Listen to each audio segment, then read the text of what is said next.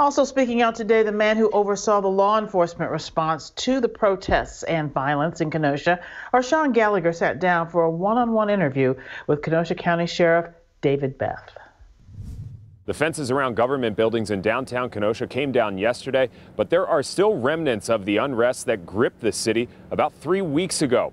And now Sheriff David Beth says they're just trying to get used to their new reality. Sheriff David Beth says it's going to take time for things to get better physically and emotionally in Kenosha. I look forward to Kenosha healing from what we see here, and it's getting there.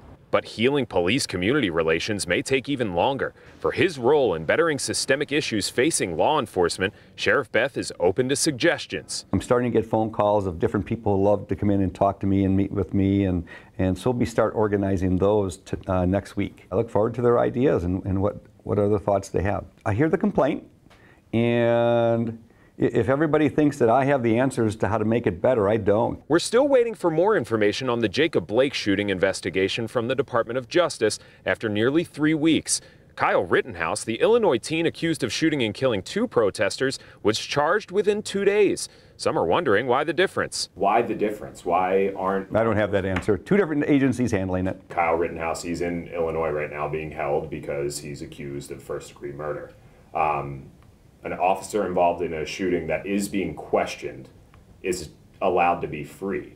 Do you believe that that's right? That officer? I'm not even commenting on that one. Oh, why not? We can look at each other for a long time, but I'm not commenting on it. Why don't you? I'm not.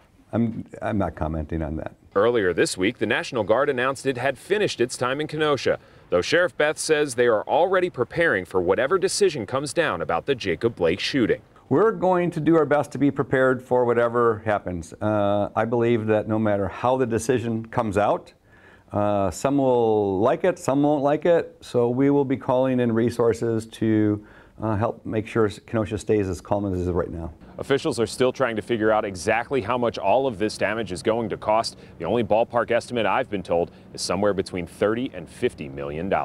In Kenosha, Sean Gallagher, TMJ4 News.